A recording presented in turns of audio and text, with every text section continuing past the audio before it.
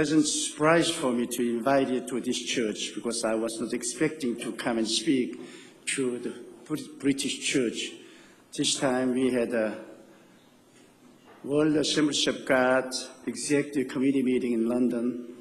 After that, I was supposed to speak to Korean congregation 2 days and leave.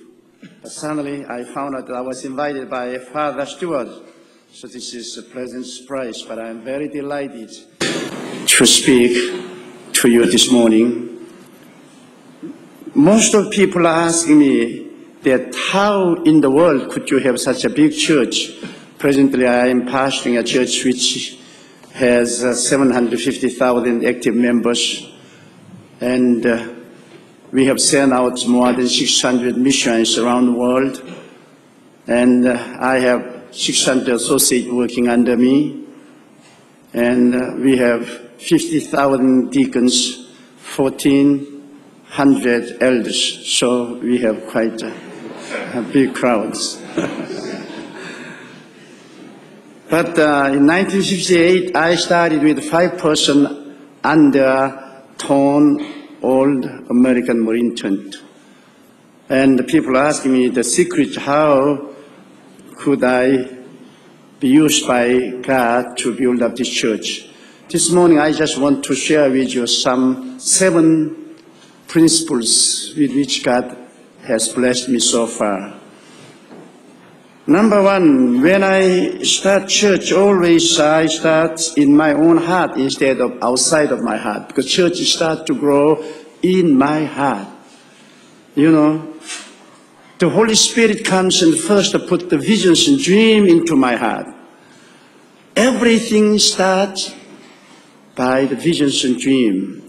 People can't see the visions and dream, but you can see your visions and dream into your heart. The Spirit of the Lord comes and gives vision to young and the dream to old. And those days I was young, so God gave me the vision. Now I'm 66 years old man, and now God gives me dream. But at the beginning, God put the vision into my heart in the slum area to have a church with 300 members. That was all I could accommodate. I couldn't think of a church which has more than 300. So that was the vision that God gave me. But I only had 5% at first. But day in, day out, I was living in that vision. I was saturated with that vision. And when I embrace the vision, then vision embraces me and leads me and guides me to that goal. So by the series of the God's intervention and miracle, by 1961, I had 500 members in my church, far beyond my visions and dreams. And then I said to God, Father, where should I go from this point? Then the Holy Spirit began to put another vision in my heart. You must believe for the 3,000 members. I could hardly believe my ears. 3,000, how can I handle 3,000? I can hardly now handle 500 members, but how can I handle 3,000? But still, the vision came into my soul, and I embraced that vision in 1961. Then the vision also embraced me, and the Holy Spirit began to work through that vision. I usually say that visions and dreams are the language of the Holy Spirit. If we want to communicate with the Holy Spirit, we must have the vision which the Holy Spirit put into our heart. Because the Bible says in Romans 4th chapter that God raised the dead and calls those things which be not as if they were. So vision is the things through which you can call those things which be not as if they were. So I embraced 3,000 members into my heart, and by 1964, I was preaching to 3,000. Then I said, from where should I go from this point? God said, if you believe for the 6,000, I may give you 6,000. Those days, the one Presbyterian church had 6,000 members, which was the largest Presbyterian church in the world. So I embraced the vision of 6,000, and I was living in that vision day in, day out. And so many people thought that I was losing my mind because I was living in that vision. Still, I have only 3,000, but I was acting as if I were having 6,000. I walk as if I was the pastor of 6,000. I preach as if I were having 6,000.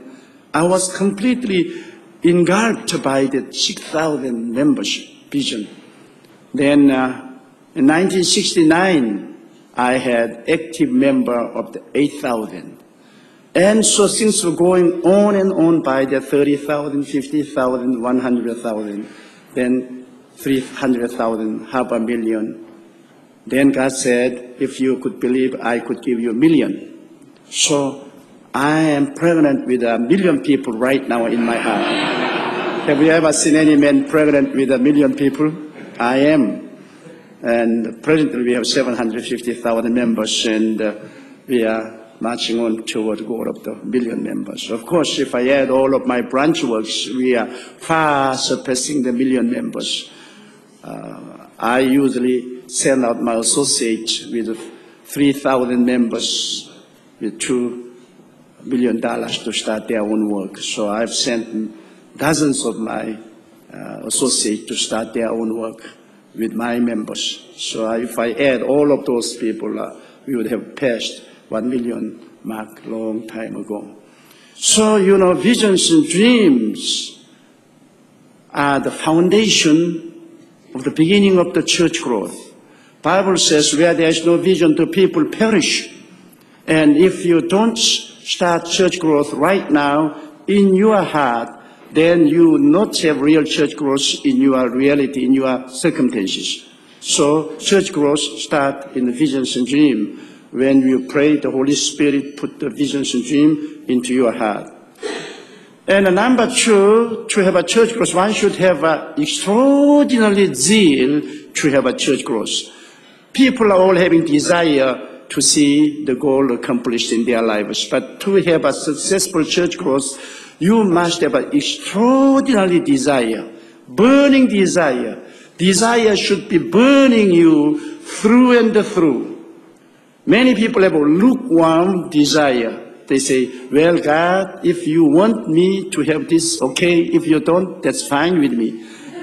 Well, if you have that kind of desire, you can't accomplish. You must have burning desire, extraordinary desire in your heart. Then you are pressured by your desire to kneel down and pray. If you have extraordinary desire, you are going to pray day in, day out. And those days I would pray for 5 hours every day. This desire was driving me and forcing me to kneel down before God and pray for the answer, for the intervention of God. And so pray hours and hours and hours.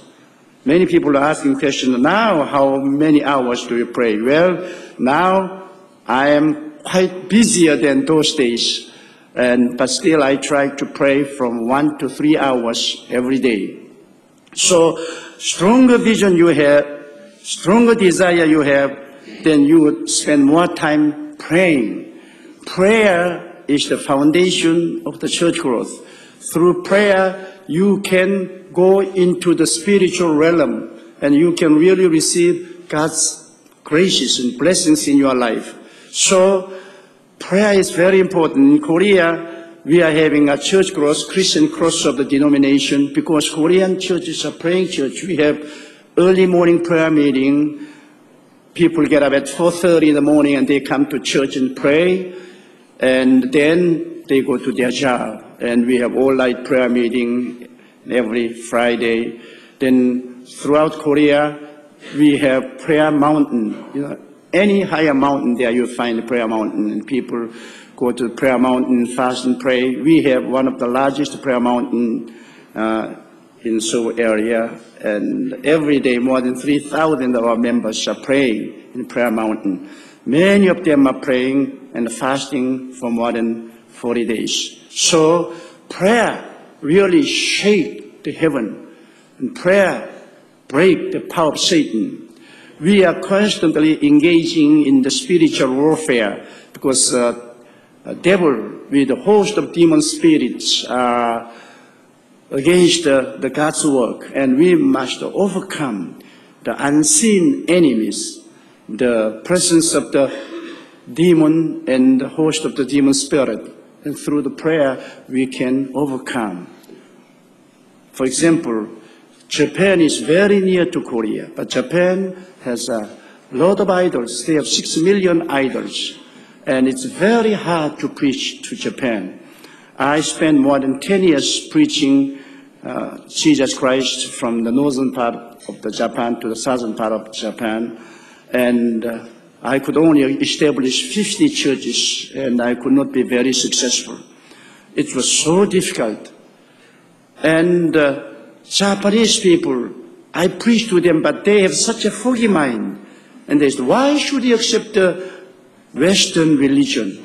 We are Oriental, and Christianity is Western religion. Why should we accept Western religion? And I said, this is not Western religion. This is the unique gospel of Jesus Christ, the Son of God. They said, we have our own religion, our own God, and we don't need the Son of God, Jesus. They are very confused. So one time, I had a great courage, and I chartered the airplane and took all of those leaders, unbelieving business leaders, to Korea. As soon as they arrived in Korea, their mind cleared, and one by one they began to accept Jesus Christ as their personal Savior. In Japan, I could not help them. They had such a foggy mind. But in Korea, their mind became clear, and they accepted Jesus. They asked me a question, how come that in Japan we could not understand Jesus, but as soon as we come to Korea, we understand Jesus very clear? In Japan, they were occupied by the oppression of the demon spirit.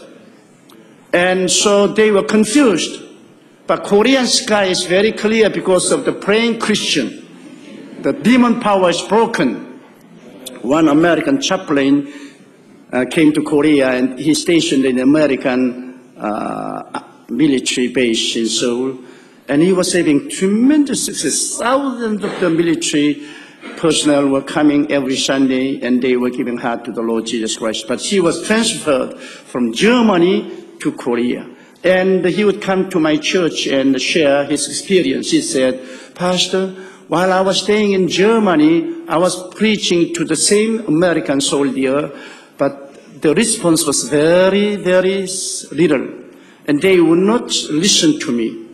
But I canned up all of my sermon and bring to Korea and refresh the sermon and preach same sermon to the military people here in Korea, and they give heart to the Lord Jesus Christ. And how come? What's different? So I laughed. You are taking benefit of the Korean prayer. Because in Germany, because of the new theology in the German country, many Christians in Germany are not praying very much.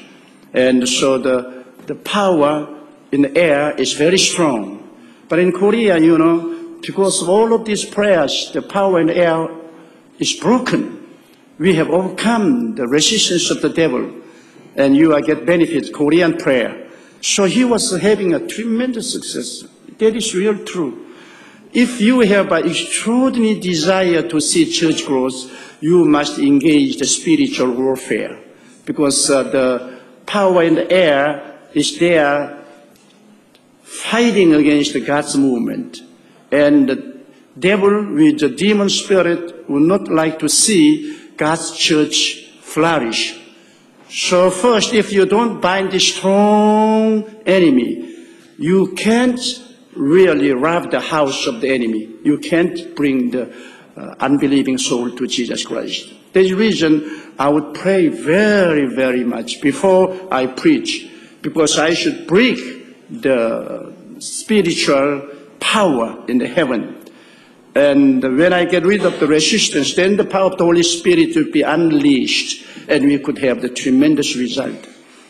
There's reason in Korea we have great revival Christian across our country, regardless of denomination, Protestant, Anglican, Catholic. We are all having great revival because we are all praying tremendously. I'll tell you one thing. My mother-in-law, She has gone to heaven now, but my mother-in-law was a great prayer warrior. She was praying day in, day out, and I actually learned how to pray by her. In the morning, cold winter, I would not like to get up out of the bed and come to church, but she would come, towel with icy water, drenched and put on my face. And I jump out of the bed and sit on the edge of the bed and say, "Mother, kill me, kill me." And one day I was fast asleep and the telephone was ringing and ringing. And in groggy condition, I took up the telephone. And here my mother-in-law was speaking. I jumped out of bed. I'm most afraid of God and my mother-in-law. She said, "Son, what are you doing?" I said, "Mother, I'm sleeping." "We are waiting here now, 30 minutes, it's 5 a.m. Are you still Christian?"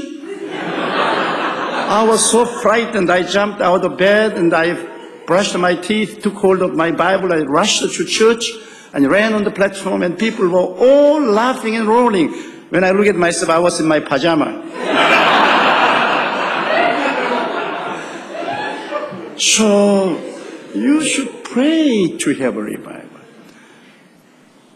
With icy cold atmosphere in church, you can't have a warm working of the Holy Spirit. So, extraordinary desire drive you to pray, and prayer break the power of the Satan and bring presence of the Holy Spirit. And number 3, to have a church growth, one should really have faith in God. You know, circumstances are changing constantly. And many difficulties arising while you promote the church growth. And if we would ever stand up on our 5 senses, then every day our heart would be changed. We should not be vacillating because of the 5 senses and because of the circumstances or logical thinking. We must stand on the Word of God and trust God. If we change according to the volatile circumstances, then there will be no church growth. This has been my experience. When I was building my present church, which seats now 12,000 people. At that time, I was building a church which seats with 7,000 people. And economically, it was very hard. Then we had a 6-day war in Middle East, and there was oil shortage, and factories closing, and the bank was closing, and I could not get any loan. And I was really hitting the rock bottom of my life. People were leaving the church, they were losing the job. And many people came to me and advised me to give up my dream. He said, "You will never success, you will fail." And when I saw all of those difficulties. When I hear all the advice to leave the project. And when I think logically, I could not calculate the situation. I was in a terrible place. But in my heart, I believed God, and I knew that God was greater than the circumstances, greater than all kind of the volatile situation.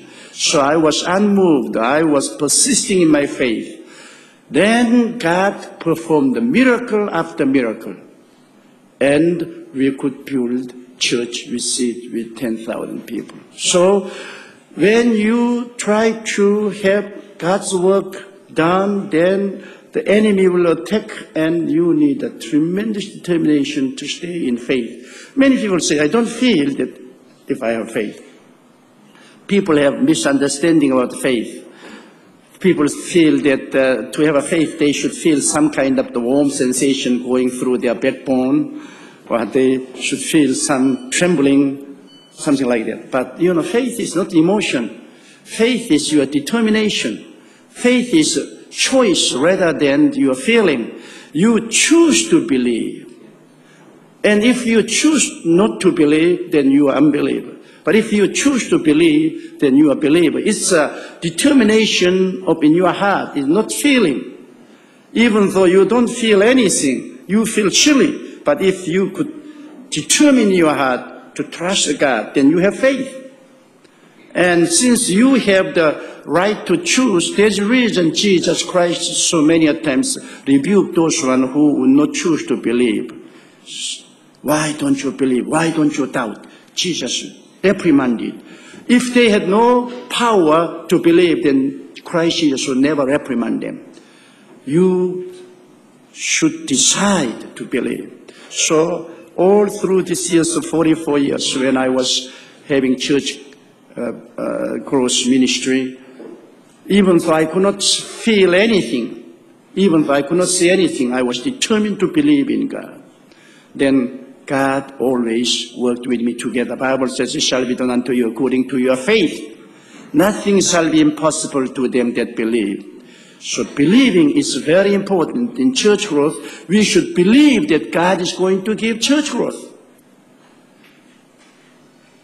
And then we have strong faith, unmoved. Then God's Holy Spirit moves in and a miracle is created. And after that, to have a church growth, you must have real good fellowship with the Holy Spirit. Because anyway, church is not a human organization. Church is God's organization. And Old Testament, for 4,000 years, Father God came ahead in front and worked. Then God sent His only begotten Son, Jesus. Jesus stayed here on earth for 33 years, and He died on the cross, redeeming us from the sin and death. Then He rose up, ascended to heaven, and on the day of Pentecost, He sent His Holy Spirit. So this is the age of the Holy Spirit.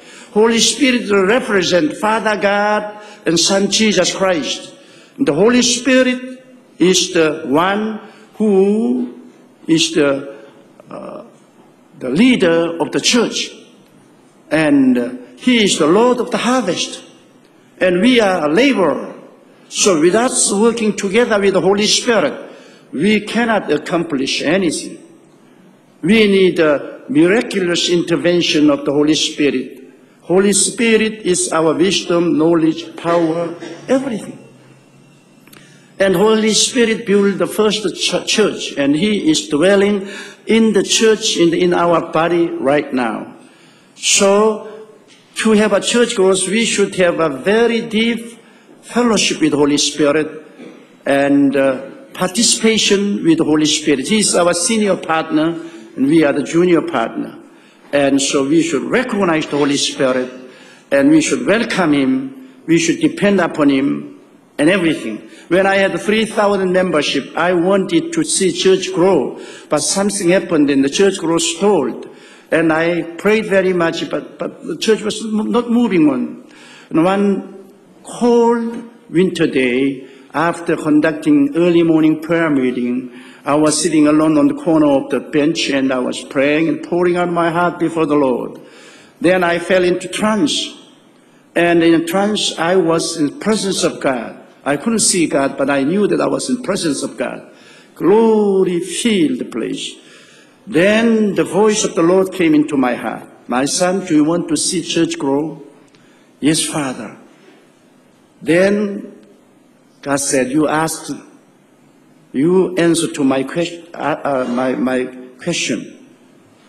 I said, Father, please ask me. You see, suppose Israelites had gone out to the wilderness to catch quail with bare hand, how much quail do you think they might have caught? I said, well, in the wilderness there have been not many quails, and with a bare hand, how could they catch quail? I think they would have caught about a dozen, and many of them would die by sunstroke. Then God said, then when I sent my wind, how many quail did they catch? I said, well, the quail were falling like a dust upon their camp. And God said, do you think that I can do the same thing nowadays? I said, of course, you are God, you can do anything. Then God said, you are using all of your human strength. You are pushing and pulling to have a church growth. But now you come to the end of your struggle. Why don't you depend upon the Holy Spirit? When I send the wind of the Holy Spirit, sinners would fall upon your church like a dust. And I said, God, do that. Do that, please. Then he said, have the fellowship, communion with the Holy Spirit. And I woke out of my trance. So I rushed up to my office and I looked into the Bible, 2 Corinthians chapter 13, verse 13. The love of God and the grace of Jesus Christ and communion with the Holy Spirit be upon you. So I went into Greek lexicon. It was written that the koinonia hagio pneumatos, koinonia. So I looked into the meaning of koinonia. It was fellowship and partnership. And there I found tremendous revelation from the Lord. Up until that time, I did not treat the Holy Spirit as a real person. Of course, in theological seminary I learned, but actually I was taking the Holy Spirit as an influence of God, and I was not really treating it as a person. So I was careless. I was just trying to use the Holy Spirit instead of being used by the Holy Spirit. So I knelt down before the Holy Spirit. I said, "Dear Holy Spirit, I confess my sin of neglecting you. I have mistaken about your personality. You are a real person, greater person than my own self, my wife, and my family. And so from today, I'm accepting you as a real person from heaven. I recognize you, I welcome you, I depend upon you. Dear Holy Spirit, let's go together." And at that time, some great sensation came into my heart.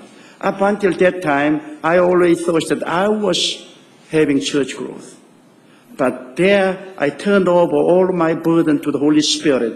He is my Lord, I am His laborer.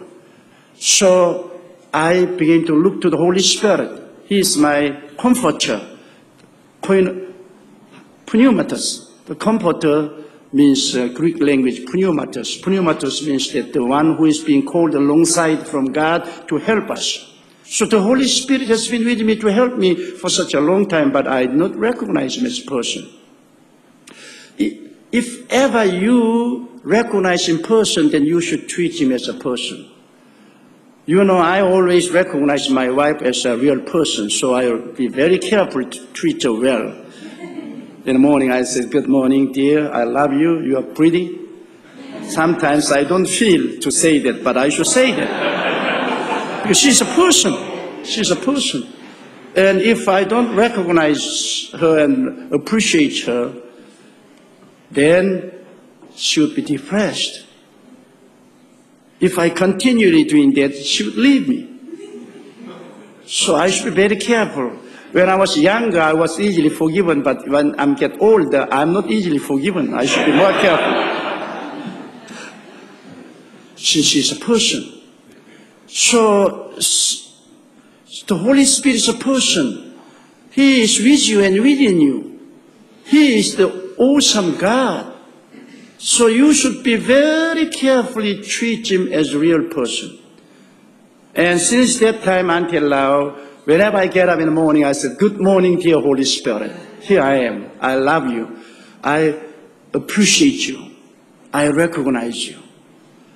And God's Father is working through you, and God's Son, Jesus Christ, is working through you. So with you together, let's have a great time winning soul to Jesus Christ. And let's go together." And since that time, whenever I come to the platform, I said, "Dear Holy Spirit, let's go. Let's go together." And while I preach, I really beg the Holy Spirit to inspire me. And after the sermon, I sit down and I say, "Dear Holy Spirit, you really have helped me because I made a mess, but you really blessed me and made everything straight." And after having had such a fellowship with the Holy Spirit, new dimension of the power began to come upon my life. And when I stand on pulpit, I felt the presence of God stronger than before. Then soon, the 3,000 barrier was broken, and my church was growing from that point to 6,000, 8,000, 10,000. So, you know, having the fellowship with the Holy Spirit is very important.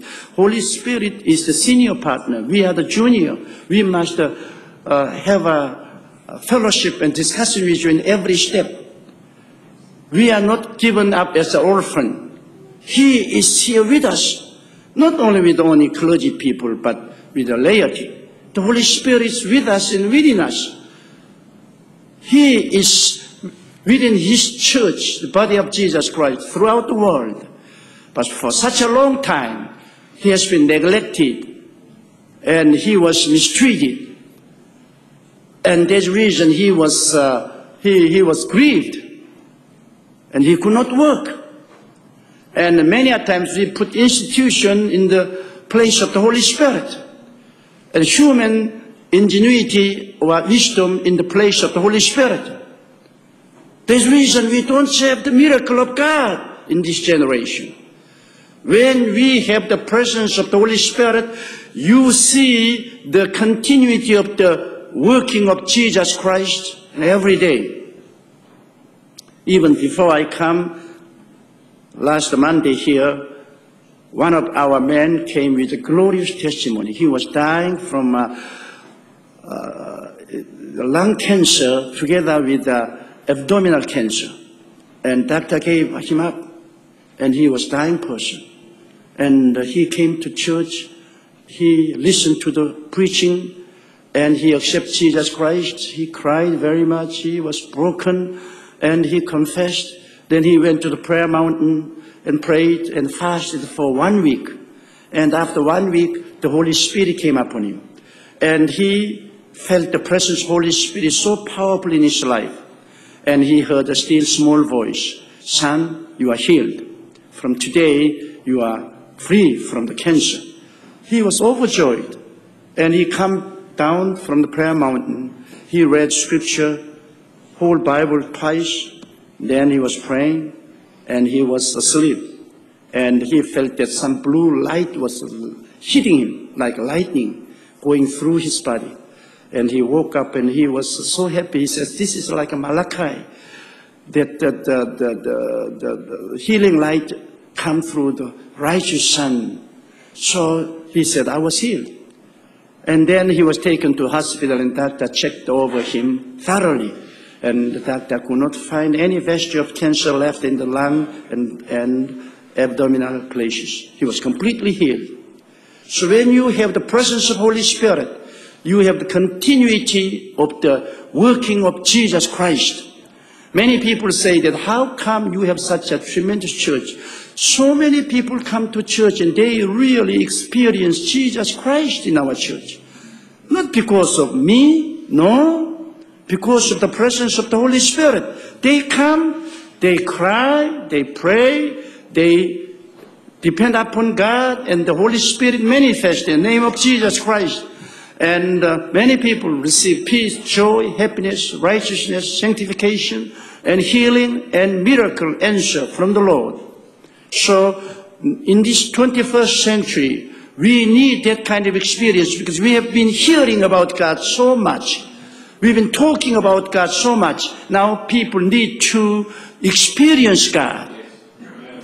They need God instead of hearing about God. And so the Holy Spirit's answer. And when you recognize Him and welcome Him, adore Him, and accept Him, He will start to work because you should not depend upon your feeling. He is God. God is beyond the sensation of your feeling. So He is beyond your senses. Many people are too much depending upon the senses. And when they feel good, oh, wow, God is here with us. And when one feel chilly, oh, God is not here.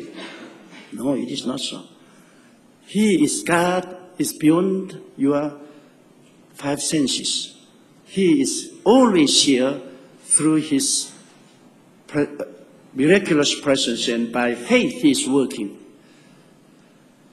And then my church growth began to come through my preaching.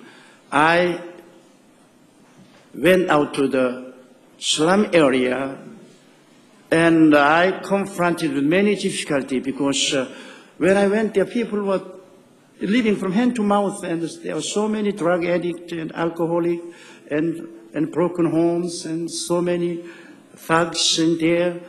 I did not know how to handle. because it was after the Korean War. Our society was totally destroyed. And we were living in a miserable situation. And I'll tell you one example. I went to one family. They were refugees from North Korea. The husband was a confirmed alcoholic for 10 years. His wife was dying from sickness, heart trouble and stomach trouble. And they had 9 sons, and they were on the street, shining the shoes and picking the pocket. And what money they make, they bring home, and that father would take all the money out of their hand and drink. So they were in a miserable situation. And they were living in a small one room. They were plainly beggars. So I knocked on the door, and the lady opened the door and looked at me. Who are you? I said, I'm a preacher from the other part of the town, and I want you to believe in Jesus Christ. And she laughed. Then she said, you mean that I believe in Jesus? She said, is Jesus real?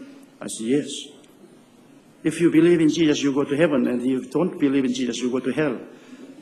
She was very angry. She had glaring eyes. She said, if Jesus were truly living, then why wouldn't he give me a part of that heaven right now here? If he would give such a wonderful place beyond there in heaven after death, then why wouldn't he give a part of the heaven right now here on earth? Why wouldn't he prove to me that he's alive and he has real heaven there? It's, you are a liar. You preacher, you are a liar. Show me the heaven. Give me part of heaven. She said, to me, heaven is another blanket. To me, heaven is a bushel of the rice. To me, heaven is a better home. And if Christ could not provide me with those kind of the heaven right now here, he said, how in the world could he give us heaven beyond the death? You are a liar. You look at my children. They are not going to school. They are pickpocket. They are robbers. My heart is broken seeing them, but I have no answer for their lives. But I said, still yet, if you don't believe in Jesus, you are going to hell. She laughed. She said, hell? I'm already living in hell. What other hell could I go than here right now? You look at me, my home. Am I not living in hell right now? I said, you are right. This is hell. She said, then don't preach about hell anymore. So I was thoroughly persuaded by her. Instead of preaching to her, she preached to me, and I was convinced by her. I came back like this. And I came back to 10 church, and I came to the platform, and I knelt down. I said, Lord, I have nothing to preach to these people because they don't believe in hell, heaven, and they are not afraid of going to hell. And my preaching will not influence them at all. And if I can't meet their need right now, how can I help them? Is gospel just ethereal or real? And I cried, then I opened the Bible and I began to read the full gospel as if I were heathen. And Christ was preaching a different gospel that I preach. Christ was forgiving the sins. He was healing the sick, casting out devil, feeding the starved, raising the dead. Then he would say that kingdom of heaven is at hand. Who wouldn't believe in the kingdom of heaven? Because they would experience the kingdom of heaven there. But I would only preach that Jesus did 2,000 years ago. But then, where is Jesus? Is he out of the business right now? Where is Jesus? I have no answer. I said, Father, can I preach like Jesus?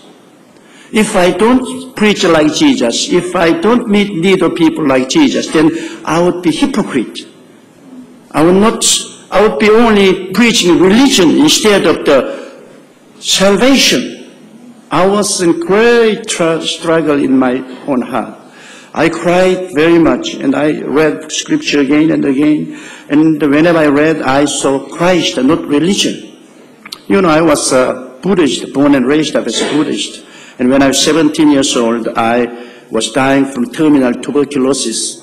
And I became desperate, and I was praying to the Buddha every day. And I was chanting to Buddha every day till I felt spooky. I chanted and chanted. But nothing happened. I said, Father, is Jesus different from Buddha? Is he same like Buddha? I was Buddhist. I was dying from tuberculosis. And I prayed to the Buddha day in, day out. Nothing happened. Buddhism is a religion, meticulous, beautiful, wonderful, but dead. And when I became terrible, when I could hardly grasp the air, I was vomiting up the blood continually. I said, oh God in universe, if there were God in universe, come and touch me and help me. I don't know about this Buddha, if he is having a long travel or he's out of job. No answer comes. I'm desperate. I don't like to die. I'm too young to die. I'm 17 years old. God, if you were there in the universe, come and help me. Then less than 1 week, one Christian schoolgirl visited my home and she witnessed about Jesus Christ. I turned her down. I said, no, I'm a dying person. I don't like to change my religion. I have already religion, Buddhism. Religions are all same. She says, no, Christianity is not religion. This is the message of salvation. And she told me about Jesus, then she left. Then next day, she came again. Then again. Finally, I was very tired. And I bowled her up one day, and she knelt down beside me, and she was crying. I saw the tears rolling down on her cheeks. She was crying for my salvation. And my heart was moved, not because of her eloquence, but because of her tears. I said, look, you are Buddhist, but no Buddhist came and cried for you. But this is a Christian girl. She's not related to you. She's not your fiancée. Why should she cry for you? I think Christian has faith, love. So I said, don't cry. I now know that you Christians have love. I'll become a Christian for you. I was so lonely, and I was so comforted because of her love. And she was throwing up her hand, and she says, praise the Lord. And she gave her Bible to me and says, read this Bible. So I opened the Genesis. She snatched the Bible away from my hand and said, please don't start from Genesis. She said, you are too sick to finish Revelation. That was right, because I was too sick. So she opened Matthew. And so I received the Bible, and I began to read Matthew. Abraham begot Isaac, Isaac begot Jacob, Jacob begot Judah. I said, lady, this is all begetting story. I'm well versed in Buddhistic Bible, and the Buddhistic Bible is very logical, very deep, and very erudite. And this Bible is all telling about the begetting story. And I said, this is very depressive. I'm a dying person. She said, do you complain because fish has bone? I said, no, I saw that bone and eat the flesh. She said, well, the Bible has a lot of bones. Just saw that bone and eat the flesh. That was tremendous advice. So, oh, that's right. Then I sort out those bones and I would only eat the flesh. And I kept on reading the scripture. And I was amazed because it was so different from Buddhist Bible. This Bible was not talking religion or logics. This Bible was talking about one person, Jesus Christ. And this person was not normal person. He was God in the person. He hated the sin, but he loved the sinners and forgave sin. He hated the sickness, but he loved the sick and healed. He hated the devil, but he loved the demon-possessed and delivered them. He hated their poverty, but he accepted the poor people and fed them. He was against the death, but he raised a dead person. And there I saw my hope, because I was desperate. Doctor gave me up, my religion gave me up, and I needed miracle in my heart. I was in desperate need, and there I found the person who could meet my need. There, I accept Jesus, because I had never been to church. I had never heard any sermon by preachers, just by reading the scripture. And even that high school girl would not come back home because her burden lifted. And she just left the Bible with me. By reading the Bible, I knelt down before Jesus. I said, Mr. Jesus, if you are truly Son of God, prove me now. Come and touch me and heal me. And when you heal me, I'll become your servant. You will get tremendous benefit out of me. I tried to wheedle him to heal me. But miraculously, Christ came to my heart and I was touched. I had great peace and joy. Oh, the peace. You know, I had been a Buddhist for more than 10 years together with my father. Every morning we would sit down and we would meditate. But sometimes we felt we had some peace, but soon the peace evaporated. But this time, when I was praying to Jesus, the peace came and overtook me. It was not a human-created peace. This was miraculous presence of peace, and great feeling of glory came to my heart. I jumped up. I said, oh my God, something happened. Something happened in my life. From that time, I had a great faith in my heart. I knew that I was going to live, not die. I knew. Still, I was coughing up blood. I was running the fever. But in my spirit, I knew that I would overcome the difficulty. Doctor told me that I would only live 3 to 6 months. But after 3 months, still I was alive. And after 1 year, I survived and I was completely healed. Since that time, it was 17 years of age. Now I'm 66 years old. The tuberculosis never relapsed in my life. I've been healthy all through these years. So that was the beginning of my Christian travel. Out of my dire need, Christ came and met my need. And then I went to the Bible college and I studied. But our professors was not teaching about meeting the need. They were teaching me theology and philosophy and all of those things. And I was dying for those years in school. Because in the school, it was just a theory, not reality. And when I come into ministry now, when I try to help them through my theology and the theory, I could not help them. And I met this situation. So I prayed and prayed and prayed. The Spirit said, just as I met your need, you must help her meet her need through Jesus Christ. So I was rearmed and I went to her. I knocked on the door. She opened the door and she was very angry. Why do you come back again? I said, lady, do you want to see your husband healed from alcoholism? Do you want to see your 9 children all sent to school and get proper education? Do you want to have health? Do you want to have some hygienic home? Do you want to have those things? She says, who could give me that kind of home? Jesus Christ, the Son of God. She says, where is he living? I said, follow me. And this time she was not resisting. She came out and she took the sandal and she followed me. And we were going through meandering rice paddy, and finally we came to the old torn tent church. My church was American Marine tent, and they used and they gave up, and I took it up and I put it as a church. So it's standing like this. I had a makeshift cross put on in front of tent, and I threw a few sheets of the rice mattress on the ground. So it's just a miserable place. A refugee camp. And I stood before my tent church. She said, where's your church? I said, this is my church. She took the flip and looked inside and saw all of those rice mattress on the floor. She looked at me. And she put her hand on her stomach and she laughed. And she said, sir, you are not better off than I am. So I said, yes, I am. I said, I need Jesus as much as you need. Jesus is the source of all the provision. And even though we are in this situation, this reason all the more we need Jesus.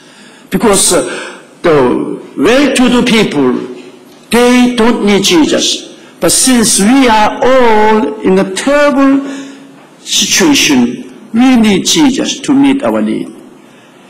And since I was very practical and pragmatical in my approach to her, she accepted and she began to attend our church. We prayed for 3 months for the healing of her husband. And every time when you pray, her husband would come in drunken stupor. And when he walked into the same church, the smell of alcohol filled the tent. He said, "Oh, Pastor, since you started to pray for me, I love alcohol more than any time else. This is all more tasty." And he was flouting me. But we kept on praying. And after 3 months, he was completely delivered from alcoholism. Then his friends were so happy, and finally he found a job, and he received salary, and he brought 1 sack of the rice home. Family gathered together, they cried, and she took 1/10 of rice, so 1/10 is God's. Then she poured back again, "No, we need this rice." Then a little while, no. Then when God will not bless us, we will be in terrible situation. She took 1/10 back again. And so in the evening, till early morning, she was pouring back. Then early morning, prayer meeting time came, when she heard the church bell ring. With a dint of courage, she took the rice and money, and she was coming, and she was crying so hard that she fell down many a times in the rice paddy and gathered together with dust and mud and rice. And when she came to church, I could not see any rice left, full of the mud. And she was crying, says, "God knows our situation. Why would he like to rob the rice away?" I said, "This is not robbing. 1/10 belongs to God. That's God's possession. It's not yours. And if you return to God, his possession, then he's going to keep you blessing." So that time she kept on bringing the tithe and praying, and by the help of government, she was given a small plot of land, and they got the loan and built a nice home, and they could send their children all to school, and now 3 of their children are ministers. And God changed the whole life of their family. And I said, this is Christianity. It's not just talking about religion. Christianity should be practical and pragmatical. Church should rise up, meet the need of people.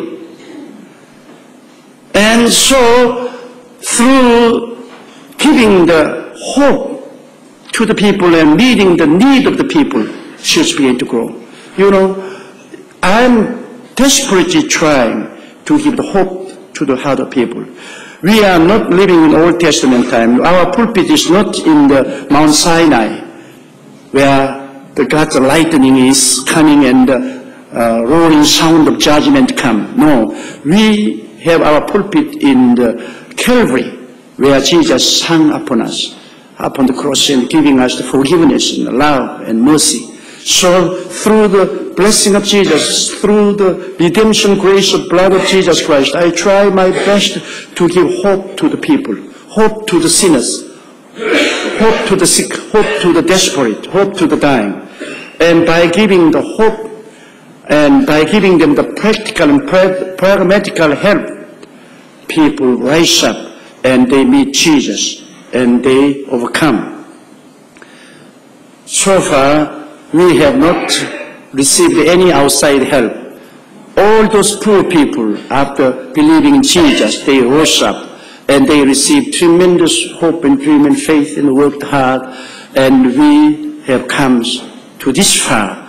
Now we have built our church, the world's largest church. We see 12,000 people, and we have dozens of our branch churches. We are having a simultaneous service through the satellite, and we have 600 missions working all around the world. And we have the largest prayer mountain in the world, and we have the largest social work. We are helping young people, who could not go to school.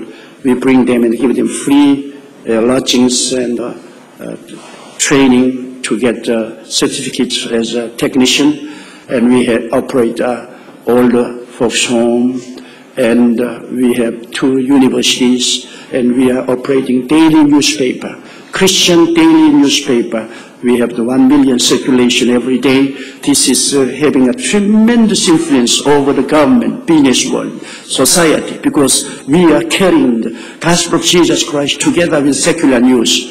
Powerful. And God just opened the door of heaven, pour out the blessing upon the church, because we believed in living Jesus Christ, and we believed in Jesus who meet our daily need. Christ Jesus, the same yesterday, today, and forever. And so many downtrodden people would come to church and hearing Jesus and accepting Jesus. They become born again and they receive the fullness of the Holy Spirit. They believe the Word of God, and we pray together, and God intervenes, and the life-changing comes. And I'm not saying this in a flaunting way, but humbly I want to give all glory to the Lord that we now have more than 50,000 millionaires in our church. And most of them come as a pauper, but through their faith in Jesus, God has been blessing them. So I've been trying to preach gospel of Jesus Christ, to give hope to the people. And finally, our church is growing because we are using laity, cell system. You know, people come to me and say, how do you handle 720,000 people? It's easy. I typologically saying that I have the Peter's ministry and James Jones' ministry and Paul's ministry. You know, allegorically speaking, Peter was called into ministry while he was casting the net. And James and John was called into ministry while they were mending the net. And Paul was called in ministry while he was making the tent. So Peter's ministry means that you cannot get soul saved by fishing rod. Peter was casting the fish net and get a lot of fish at one time. This is cell system. Cell system means that you raise up the laity and train them and help them to take care of the 5 to 10 family in their home. This is a small group movement. And so one family would open home, and in the week they gather together, 5 to 10 family together, and they have service there. They have testimony and fellowship and prayer together. And when the cell grows more than 10 family, and they have cell split, and another cell start, and another cell start. So now we have 50,000 deacons and deaconesses. They are all cell leaders. So that means that we have 50,000 cell system. And these cells are all like a net. And I cast the net across our city and pull the net. Then we get a lot of fish there, lot of soul. I don't win soul one by one. Many lay Christians, they are warming the bench only. But you should mobilize them. You should use them. When I especially come to the American Europe, the church is afraid of using women. But I am using women. 2/3 of cell leaders are all women. Women are wonderful, wonderful workers for the Lord. And most of women consist of the church. And I think European church is losing a tremendous treasure because they don't use women. You know, I was amazed when I first came to Europe, seeing that women are not used in the church.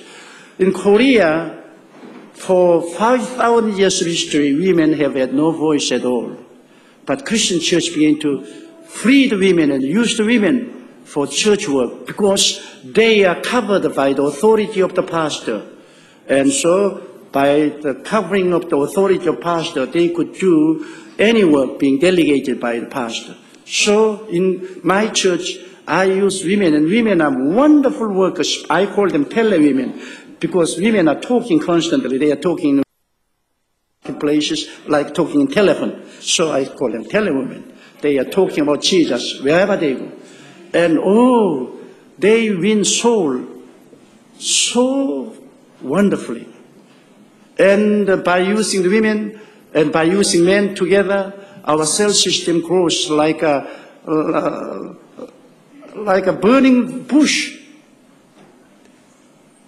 fire of the Holy Spirit burn through the society. And this cell system is not only working as a fellowship group, but in a way it's a social security. When we had a great flood, and many people lost home in Seoul area, and unbelievers, they were all going to school and cinema as a temporary place to stay. But through a cell system, we absorbed them all to our family. And they, instead of going to the cinema and the school, they come home through cell system. And all of those one who lost home and difficulty, they were absorbed to home, and we took care of them. So naturally, they feel great love of God through cell system. And through cell system, we are touching the society and our members. And cell system is like a cobweb of love. Many people say that, how come that Christian who would come to your church will not leave your church? Of course, they would like to leave our church, but they were caught by cell system. I tell you one example. One cell leader, lady, was so wonderful and excellent, and her neighboring house, they had trouble because of the hippie son, and the family were crying for the hippie son.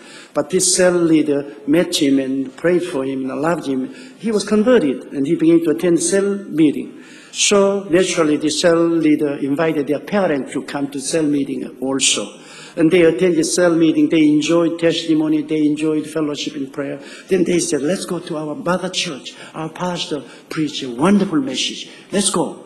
So because out of appreciation for the cell leader who changed their son, they accompanied the cell leader together to church.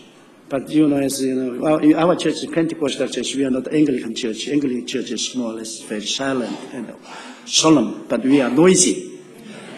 So we were clapping the hands, singing and praising the Lord. As we suppose the church was a solemn place, but this is so noisy, like a marketplace. People are shouting and crying, and we love the sermon, but we don't like to come to this church. Let's not come. But they were caught by the cell leader. Every Saturday, she would call their family. Tomorrow is Sunday. Don't make any plan. I'm waiting before your house. Let's go to church.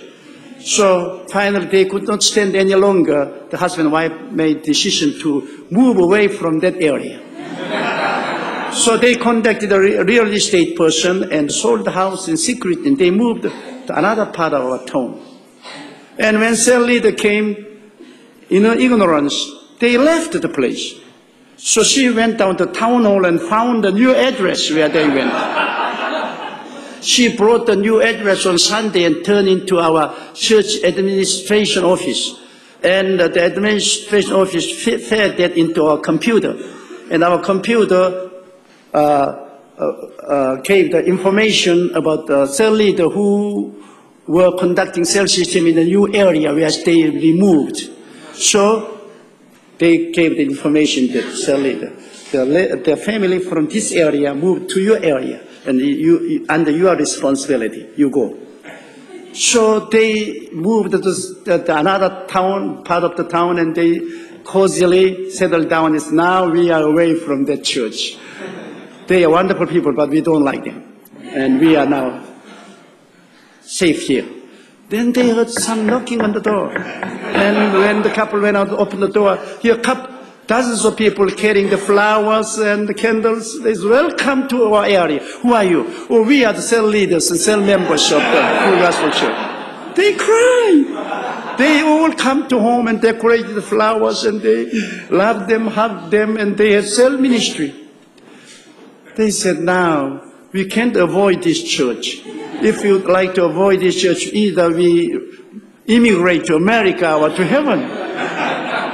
Then they said, if we can't avoid, then let's just act full-time in this church. So they come and they receive cell leader training. Now they are wonderful cell leader in our church.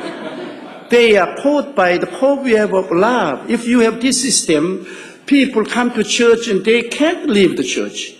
In generally, many churches, so many new converts are flowing into church, but so many are moving from back door. You must close back door. How do you do? By the core web of love. By love, you keep them. So church is supposed to increase and grow. And by using the laity, you know, all of those lay Christian men and women who have desire to work for the Lord, they have the place to work. In a traditional church, even though they have desire to work for the Lord, they have no place except a Sunday school teacher or something like that. But you have certain limited numbers who could work. But when you have self-system, you have desire, you start from your home. You open your home and you start to invite neighbors and you start to have service. And you will get into the ministry. And so the small group movement or cell system is thriving in our church, in Korea, in Anglican church, in Catholic church, in other Protestant church. We are all having cell system. And so we are having Peter's ministry. Then we need James and John's ministry. James and John's were called while they were mending the net. You know, the cell system is here and there get broken. Cell leaders become sick, or cell leader move to other towns, and cell leader become slackened, and they become lazy, and they give up the cell system. Then the net is broken, and the whole school of fish move through the hole out. So right away you should rush to that place and patch up the broken net. And to do that, I hire so many ministers, 600 ministers. They are the James and John's. They are mending the net. They are I appoint them to certain numbers of the cell groups, and they constantly watch them. And if any cell leader and play hooky and their net is broken, then this minister should go and mend that place. Then Paul's ministry, I am the Paul, because I am tent maker. You know, when they bring all the fish in under tent, then I feed them. I feed them with the word of God. And pastor should not go around and winning souls and visiting homes and all of those kinds of things. I am pastor of 750,000 people, but I have tremendous amount of time. I travel around the world almost every month conducting the meetings. And when I am home, about 2 days every week, I go out to play golf. And they say, where do you find that time? I delegate my ministry to my associate and my laities. You know, cell leaders, they visit the home, they counsel and they pray. And my associate, they go and mend the broken cell. And my job is preaching, supplying the word of God. So I read scripture, study, pray, and I rest, and then I carry on the work of God. So these 750,000 people will not become any burden in my life because of the lay leaders, lay Christians who are working together with me. And now, I started the cell ministry in 1964, first time in the world. But throughout the world now, this small group movements are spreading like a wildfire. And this is answer how to give ministry to the laity, how to work together with the laity to bring church growth. And through these 7 means, God has been blessing me and my ministry during 44 years, and God has given this tremendous big church, and I give all the glory to God. And this is my simple testimony. Some of my testimony you would agree, and some of my testimony you would not agree. But anyway, I want to become a blessing to you. God bless you. Thank you very much.